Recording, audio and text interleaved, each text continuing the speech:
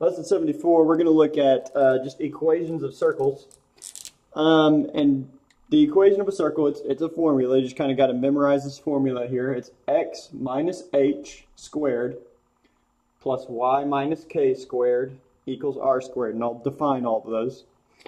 If you want the reason why, you can look at example 1. This is basically just Pythagorean theorem is how they do it, but you're welcome to explore that on your own. H and k, the x and y are just coordinates on the circle. We know what x and y are. Those are just coordinates. H and k is your center of the circle. So I'll fast forward here to example 2. We have circle D, and it gives 1, 3. Well, that would be H and K. Now we'll look at plugging those in a second, but so your center, 1, 3, would be H and K for your equation there. And then R would be your radius. So your radius squared, and that would be your equation of the circle. So let's look at example 2 now. And in part A of example 2, it says write the equation of circle D. So we've got our equation here. And what we're going to have, x and y are always going to just stay as x and y, just kind of like the y equals mx plus b formula. You want x and y to just stay. Well, let's first look for our center of the circle. Our center,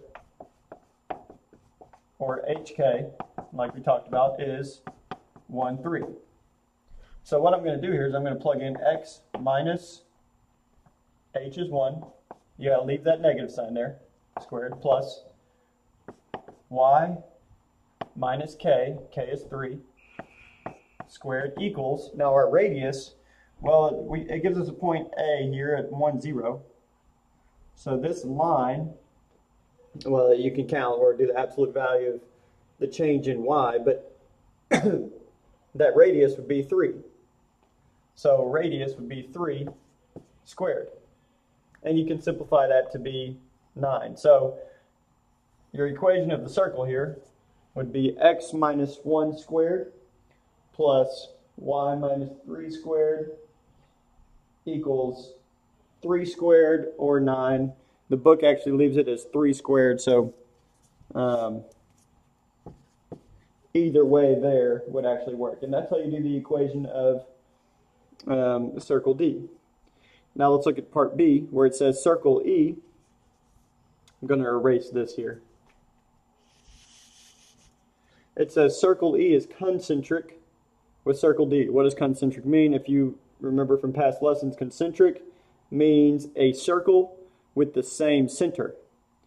So circle E, we don't know the size of the circle yet, but we do know the center. The center is going to still be 1, 3. So we can keep our center here for circle E. And then it says it has a radius of 5. So that means we have a bigger circle. We don't know where the point is, but we do know the radius is 5. So if we have our radius and our center, R and HK, we can plug in.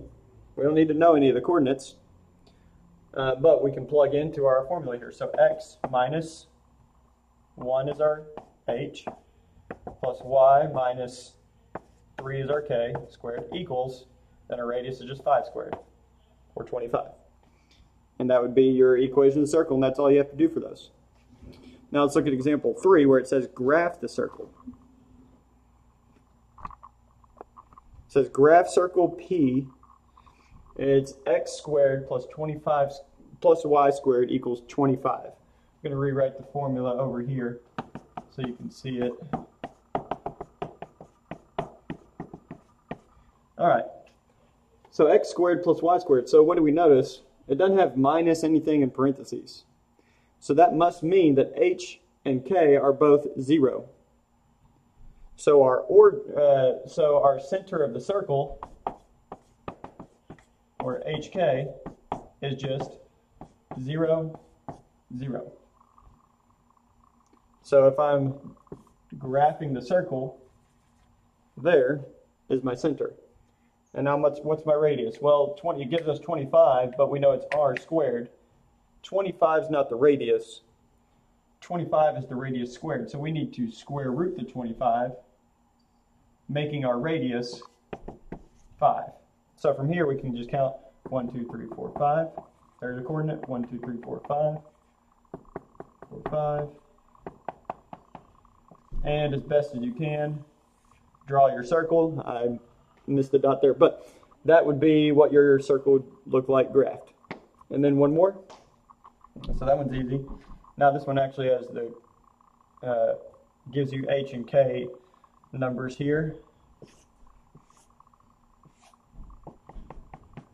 I'm gonna put 5 dashes out real quick. Okay, and it gives us x minus 2 squared. All right, well, once again, our formula, x minus h squared. So is it a negative 2? Is that our h, or is it a positive 2? Well, since this is a negative, that must mean our h is actually, this way, hk, if we were plugging in a number, it must be 2, because if we plugged in 2 to x minus h, that's how you would get a negative. So what you notice is if it's actually positive in the formula, it means it's originally negative for the center. Kind of confusing, but hopefully you can understand that. So h is 2, meaning k is 1. So our center is 2, 1. Gives us a radius, or gives us 16 in the r squared position. So square root that. And you move over 4 times, 1, 2, 4 times. And there is somewhat what your circle would look like. And that is how you graph a circle. And that would be the end of lesson 74.